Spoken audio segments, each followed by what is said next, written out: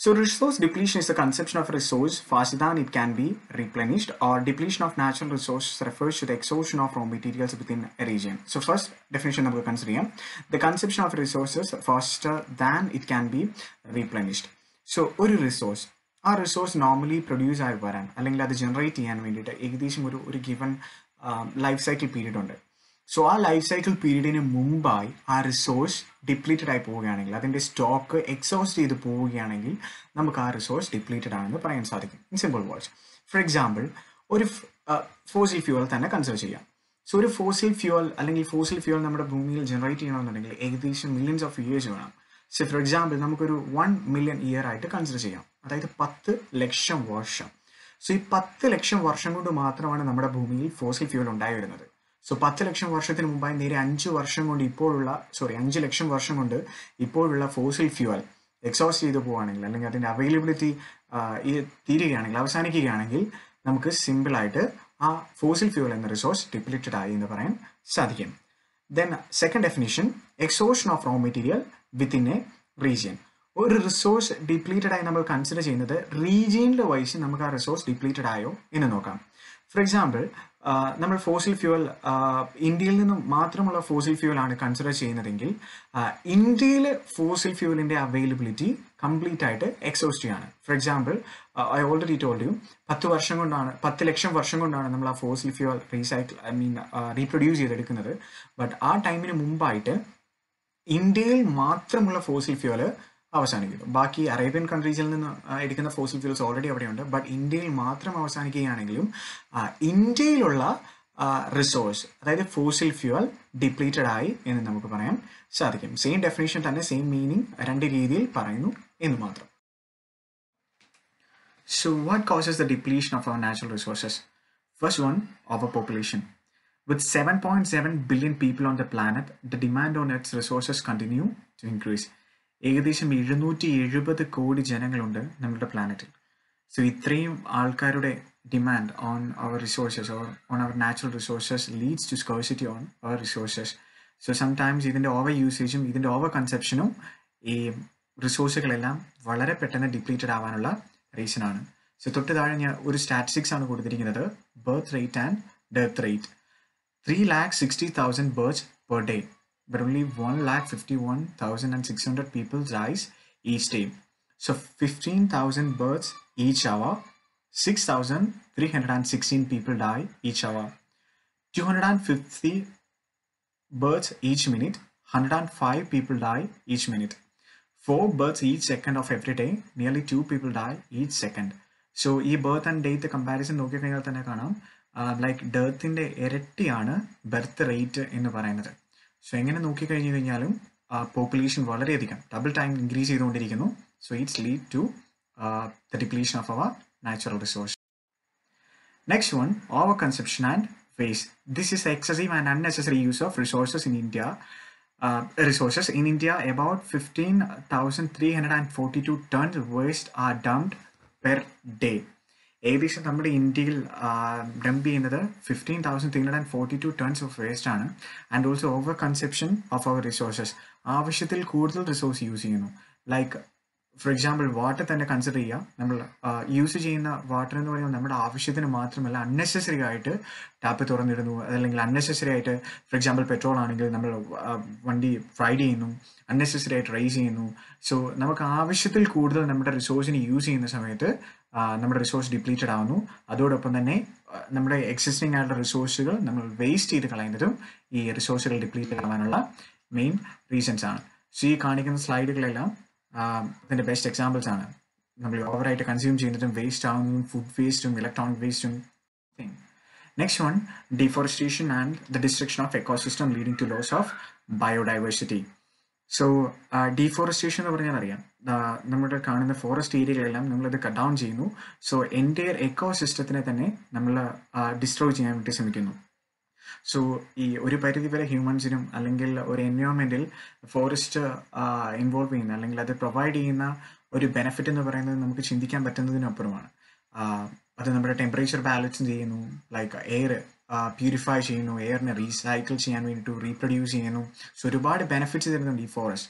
So ഇന്ത്യയുടെ എക്കോസിസ്റ്റത്തിനെ നമ്മൾ ഇതിന് ഡാമേജ് ചെയ്യുകയാണ് നമ്മൾ ഈ ഓവർ കൺസെപ്ഷനിലൂടെ. സോ ഇങ്ങനെ കൺസ്യൂം ചെയ്യുന്നതനുസരിച്ച് നമ്മുടെ എക്സിസ്റ്റിംഗ് ആയിട്ടുള്ള റിസോഴ്സുകളും ഡിപ്ലീറ്റഡ് ആയി പോയിക്കൊണ്ടേയിരിക്കും. Next one, mining of mineral and oil. So ഈ കാണുന്നത് പല തരത്തിലുള്ള മൈനുകളാണ്. സോ ഈ മൈൻസ് യൂസ് ചെയ്യുന്നതനുസരിച്ച് ആ എൻ്റെ റീജിയനിലുള്ള സോയിൽ മുഴുവൻ അതിൻ്റെ ഫെർട്ടിലിറ്റി നശിക്കുന്നു, അത് അൺയൂസബിൾ ആയിട്ട് മാറുന്നു. സോ ഈ ഓഫ് കോഴ്സ് മിനറൽ എന്ന് പറയുന്നത് ഒരു നോൺ റിന്യൂവബിൾ റിസോഴ്സാണ് നമ്മൾ മണ്ണിൽ നിന്ന് എക്സ്ട്രാക്ട് ചെയ്തെടുക്കുന്നത്. സോ ഓൾറെഡി എക്സ്ട്രാക്ട് ചെയ്യുന്ന സമയത്ത് ആ റിസോഴ്സും നമ്മൾ ലാക്ക് ചെയ്തുകൊണ്ടിരിക്കുന്നു. അതോടൊപ്പം തന്നെ അതിന് വേണ്ടിയിട്ടുള്ള ഫങ്ഷനിങ് പ്രോസസ്സിന് വേണ്ടിയിട്ട് നമ്മൾ ഈ land use ചെയ്യുന്നതനുസരിച്ച് entire mineral system അല്ലെങ്കിൽ ആ റിസോഴ്സും അവിടെ. So technological and industrial development. So technological and industrial ഡെവലപ്മെൻറ്റിലൂടെ പുതിയ അഡ്വാൻസ്ഡ് ടെക്നോളജികളും പുതിയ ഇൻഡസ്ട്രിയൽ എക്യുപ്മെൻറ്റ്സുകളും ഡെവലപ്പ് ചെയ്യുന്നു. അതിനനുസരിച്ച് ഇപ്പോൾ യൂസ് ചെയ്യുന്ന റിസോഴ്സിൻ്റെ double time, sometimes triple times use ചെയ്യാൻ പറ്റുന്ന കപ്പാസിറ്റിയുള്ള ടെക്നോളജികളാണ് നമ്മളിപ്പോൾ ഇൻവെൻറ്റ് ചെയ്യുന്നത്. ഫോർ എക്സാമ്പിൾ, പണ്ടത്തെ ടെക്നോളജി വളരെ ലോ ആയിരുന്നു. സോ അതിനനുസരിച്ച് പെർ ഡേ പ്രൊഡ്യൂസ് ചെയ്യാൻ പറ്റുന്ന, ഫോർ എക്സാമ്പിൾ വെഹിക്കിൾസ് തന്നെയാണെങ്കിൽ കൺസിഡർ ചെയ്യുക, ഒരു ദിവസം ഒരു കമ്പനിക്ക് പ്രൊഡ്യൂസ് ചെയ്യാൻ പറ്റുന്ന ഒരു വെഹിക്കിൾ എന്ന് പറയുന്നത് ചിലപ്പോൾ മാക്സിമം 1 അല്ലെങ്കിൽ 2 വെഹിക്കിൾസ് ആയിരുന്നു. ഒരു ബൈക്ക് തന്നെയാണെങ്കിൽ കൺസിഡർ ചെയ്യുക ഓൾ ദ ടൈംസ്. സോ അതിനനുസരിച്ച് ആ വെഹിക്കിൾസ് പ്രൊഡ്യൂസ് ചെയ്യുന്നതിൻ്റെ നമ്പർ കുറവ്, അതിനനുസരിച്ച് കസ്റ്റമേഴ്സ് കുറവ്, അതിനനുസരിച്ച് ഇതിൻ്റെ യൂസേജ് കുറവ്. So as A result resource use ചെയ്യുന്നതും വളരെ ലോ തന്നെയായിരിക്കും. ബട്ട് ഇപ്പോൾ ടെക്നോളജി വളരെ അഡ്വാൻസ്ഡ് ആയി, ഇൻഡസ്ട്രികളൊക്കെ ഒരുപാട് ഡെവലപ്പ് ചെയ്തു. സോ ഇപ്പോൾ ഒരു പെർ ഡേ തന്നെ ഒരു ഇന്ത്യയിൽ ബൈക്കുകൾ നമ്മൾ മാനുഫാക്ചർ ചെയ്യുന്നതും അതോടൊപ്പം തന്നെ അത് ഔട്ട്പുട്ട് ചെയ്യുന്നതും അല്ലെങ്കിൽ മാർക്കറ്റിലോട്ട് അത് സോഴ്സ് ചെയ്യുന്നതും സംടൈംസ് പെർ ഡേ 50,000 അല്ലെങ്കിൽ സംടൈംസ് 1 lakh ബൈക്സ് ഒക്കെ ആവാം പെർ ഡേ. സോ അത്രയും അഡ്വാൻസ്ഡ് ആയി നമ്മുടെ ടെക്നോളജി എന്ന് പറയുന്നത്. സോ ഈ ടെക്നോളജി അഡ്വാൻസ് ആവുന്നതനുസരിച്ച് നമ്മൾ യൂസ് ചെയ്യുന്ന റിസോഴ്സുകളുടെ കൺസെപ്ഷനും കൂടും. സോ ബോട്ടം ലെഫ്റ്റ് കോർണറിൽ കാണിക്കുന്നത് സോയിൽ മൈൻ ചെയ്യുന്ന ഒരു മെഷീനാണ്.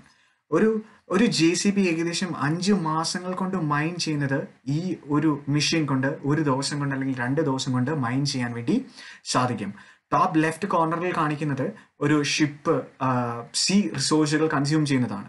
പണ്ടൊക്കെ കുഞ്ഞു കുഞ്ഞു ബോട്ടിൽ പോയി നമ്മൾ ഈ സീ റിസോഴ്സുകൾ കൺസ്യൂം ചെയ്യുന്നത് ഒരു മാസം കൊണ്ട് കൺസ്യൂം ചെയ്യുന്നതാണ്.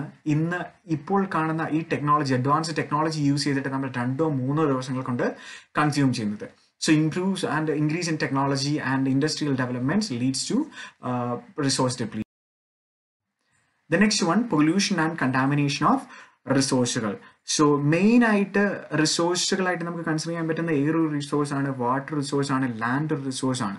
സോ ഈ എല്ലാ റിസോഴ്സുകളെയും ഡയറക്റ്റ് ആയിട്ട് പൊല്യൂഷൻ ഹിറ്റ് ചെയ്യും, like air pollution, water pollution and land pollution. Main ആയിട്ട് ഇതേപോലെ പൊല്യൂട്ടൻസ് ഉണ്ടാക്കുന്നത് ഇൻഡസ്ട്രീസ് ആണ്. ഈ ഇൻഡസ്ട്രിയിൽസ് നിന്നുണ്ടാകുന്ന കെമിക്കൽസ് വാട്ടർ പൊല്യൂട്ട് ചെയ്യുന്നു, ഇതേപോലുള്ള എയർ പൊല്യൂട്ടൻസ് എയർ പൊല്യൂട്ട് ചെയ്യുന്നു.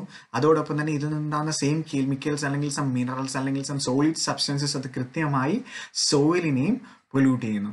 സോ ഇങ്ങനെയൊക്കെ കൃത്യമായി വളരെ റിസോഴ്സ്ഫുൾ ആയിട്ടുള്ള നമ്മുടെ റിസോഴ്സുകളെ ഈ തരത്തിലുള്ള പൊല്യൂഷൻസ് മൂലവും ഡിപ്ലീറ്റഡ് ആയി പോകുന്നു. Next one, major types of resource depletion. First one, deforestation. Deforestation is the clearance of forest by logging and or burning. So deforestation എന്ന് പറയുന്നത് നമ്മൾ കാണുന്ന ഫോറസ്റ്റ് റിസോഴ്സുകളെ ലൈക്ക് ടിംബർ ഇൻഡസ്ട്രിയൊക്കെ നിങ്ങൾ കൺസിഡർ ചെയ്യുകയാണെങ്കിൽ മെയിൻ ആയിട്ട് ടിംബർ ഇൻഡസ്ട്രിയൊക്കെ ഈ കംപ്ലീറ്റ് ഫോറസ്റ്റിൻ്റെ ഒരു ഏരിയ മുഴുവൻ കട്ട് ചെയ്ത് അവരത് മറ്റൊരു ഇൻഡസ്ട്രിയൽ പർപ്പസിന് വേണ്ടി യൂസ് ചെയ്യും. ആസ് എ റിസൾട്ട് ഡീഫോറസ്റ്റേഷൻ സംഭവിക്കുകയും നമ്മുടെ ഫോറസ്റ്റിൽ നിന്നുള്ള പല തരത്തിലുള്ള റിസോഴ്സുകളും ഇല്ലാതാവുകയും ചെയ്തോളൂ. അതേപോലെ തന്നെയാണ് ഫോറസ്റ്റ് ഫയറിംഗ്. ഈ ഫോറസ്റ്റ് ഫയർ ഫോർ എക്സാമ്പിൾ ഈ റീസെൻ്റ് ആയിട്ടുണ്ടായ ആമസോൺ ബഷ് ഫയർ നിങ്ങൾ ശ്രദ്ധിച്ചു കഴിഞ്ഞാൽ കാണാം. അതിലൂടെ നമുക്ക് നശിച്ചിരിക്കുന്നത് ഒരു ഭൂമിയുടെ തന്നെ ഒരു വൺ ഓഫ് ദ ബേസിക് അല്ലെങ്കിൽ ബേസ് ആയിട്ടുള്ള ഒരു എക്കോ സിസ്റ്റമാണ്. അത് എത്രത്തോളം എയർ പൊല്യൂഷൻ സംഭവിക്കും, എത്രത്തോളം ഭൂമിയുടെ എയർ ക്വാളിറ്റീനെ അത് ഹിറ്റ് ചെയ്തു എന്നുള്ളതെല്ലാം പല സ്റ്റാറ്റിസ്റ്റിക്സുകളും ശ്രദ്ധിച്ചു കഴിഞ്ഞാൽ നമുക്ക് കാണാൻ സാധിക്കും. Next one, desertification. Desertification is a type of land degradation which relatively dry land region becomes increasingly arid, typically losing its bodies of water as well as vegetation and wildlife. ഇതെന്ന് പറഞ്ഞാൽ തരിശ് ഭൂമി എന്നാണ് ഡെസർട്ടിഫിക്കേഷൻ കൊണ്ട് ഉദ്ദേശിക്കുന്നത്. വളരെ resourceful ആയിട്ടുള്ള minerals ഉള്ള ഭൂമി അല്ലെങ്കിൽ ഭൂമിയുടെ ഭാഗങ്ങളെല്ലാം ഒരു പരിധി വരെ പല രീതിയിലുള്ള പല എഫക്ഷൻസും പല റിയാക്ഷൻസും മൂലം ഡ്രൈ ലാൻഡായി മാറിപ്പോകുന്നു. സോ അവിടെ ഒരു രീതിയിലുള്ള ഫലങ്ങളോ ഒരു തരത്തിലുള്ള പ്ലാന്റ്സോ ആനിമൽസിനോ സർവൈവ് ചെയ്യാൻ പറ്റുന്ന രീതി അല്ലാതെയായി ഈ ലാൻഡുകളെല്ലാം മാറുന്നു. as a result വളരെ എഫക്റ്റീവ് ആയിട്ടുള്ള നമ്മുടെ പല റിസോഴ്സുകളും എസ്പെഷ്യലി നമ്മുടെ സോയിൽ എന്ന റിസോഴ്സ് തന്നെ യൂസ്ഫുൾ ആവുന്ന രീതിയിൽ നിന്ന് വളരെയധികം ചേഞ്ച് ആവുന്നു. So desertification is also a reason for resource depletion. Next one, emission. When human or natural forces release chemicals or other substances into the environment, the process is known as emission. Many natural processes cause emissions. When volcano erupts, it let out acid, ash, and many toxic gases. Emission എന്ന് പറഞ്ഞു കഴിഞ്ഞാൽ എയറിലോട്ട് പല രീതിയിലുള്ള chemical സബ്സ്റ്റൻസുകൾ, അത് air ഫോമാറ്റിലുള്ളതാവാം, അല്ലെങ്കിൽ liquid ഫോമാറ്റിലുള്ളതാവാം, sometimes solid ഫോമാറ്റിലുള്ളതാവാം. So ഇതെല്ലാം ഭൂമിയിലോട്ട് വന്നിട്ട് അത് കൃത്യമായി റിസോഴ്സുകളെല്ലാം ഡിപ്ലീറ്റ് ചെയ്യുന്നു. ഫോർ എക്സാമ്പിൾ, ഒരു വോൾക്കാനയിൽ നിന്ന് എറിപ്റ്റ് ചെയ്യുന്ന എയറുകൾ പലതരത്തിലുള്ള എയർ പൊല്യൂഷൻസ് ഉണ്ടാകും. ഈ ഉപയോഗിക്കുന്ന ഇതിൽ നിന്ന് എമിറ്റ് ചെയ്യുന്ന ആഷസ് തന്നെ എയർ പൊല്യൂഷൻസ് ഉണ്ടാക്കും. അതേപോലെ തന്നെ ഇത് സോയിലിൽ വന്നു കഴിഞ്ഞാൽ സോയിൽ പൊല്യൂഷൻസും ഉണ്ടാക്കും. ഇതിലുപരി തന്നെ ഇതിലുള്ള പലതരത്തിലുള്ള ടോക്സിക് ഗ്യാസുകൾ പലതരത്തിലുള്ള എയർ ക്വാളിറ്റിനെ അഫക്റ്റ് ചെയ്തതിന് ശേഷം ഹ്യൂമൻ ബീയിങ്സിനെയും പ്ലാന്റ്സിനെയും സംടൈംസ് ആനിമൽസിനെയും ഇതിനെല്ലാം ഡയറക്റ്റായി ഹിറ്റ് ചെയ്യും.